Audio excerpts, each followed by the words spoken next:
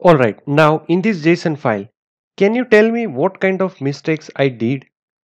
Well, you can pause this video for a while to observe the mistake which I committed in this file. Okay, now let me help you over here. Let me show you one mistake which I did say by mistake. You can say, so over here you can see that I forget to add the comma like this. Okay, so now let's go through all these mistakes and fix it using our online JSON Validator tool provided by ByteScout. Okay, so here I have pasted our disease history JSON file content, and when I paste that JSON file in this tool, it immediately started throwing this type of error, and here it is telling me that I have forgotten the comma. So let me add this comma. Now after adding the comma, it started showing me the next error over here at line number 10. So now can you identify this? What kind of mistake is this? Well, consider a situation like if you have a control character within a string literal in your JSON file. For example, this literal string contain a new line fit character. So now what to do in this situation? How you can fix this issue?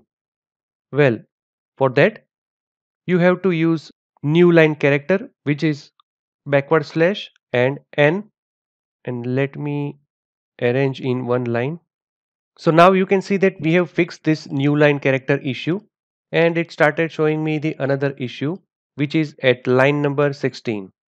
Alright, now again consider a situation where what if any of this JSON property value contain a literal backward slash character like this.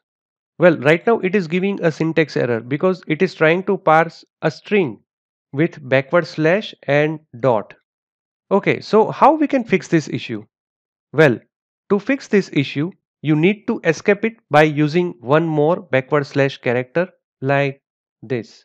So now it is showing me the next error, which is at line number 17. So what is the error at line number 17? Can you identify it? Yes, you are right. I have added the extra comma over here. So let me remove this extra comma. And that error is gone, and now it is showing me the next error which is at line number 23. So let me scroll down. So now over here at line number 23, can you identify what I have forget something? Yes, I have forget the colon. So instead of dash, I need to add colon over here. And if I scroll up, then that error is gone, and it started showing me the next error which is at line number 27. So now let's see what is at line number 27. So now again, can you tell me what mistake I did over here? Okay, now let me remind you one thing once again.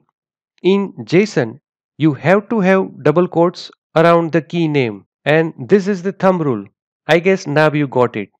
Yes, I forget the double quotes over here.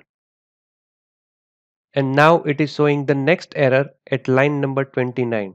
So let us scroll down again. So now can you help me what kind of mistake I did over here? Now as we know that in JSON, array is always start and end with square bracket. So we have opened the square bracket over here, but instead of adding the square bracket, I have added the curly brace. So to fix this issue, I need to add closing square bracket. So over here now you can see that our JSON file is become a complete valid JSON. Okay, now let's move ahead. So now consider a situation. What if my JSON file contain any comment like this? Well, as you can see that this tool are now started throwing this type of exception. So what it means is comments are not allowed in the JSON file. Now let me show you one Stack Overflow thread for this.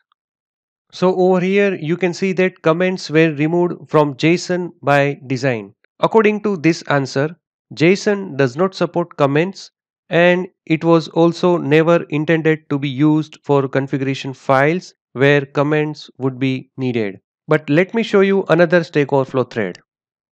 Well, according to this Stack Overflow threads, nowadays some of the libraries like JSON.NET started supporting comments in JSON file. So in this answer, as you can see that JSON.NET 6.0 supports single line comments.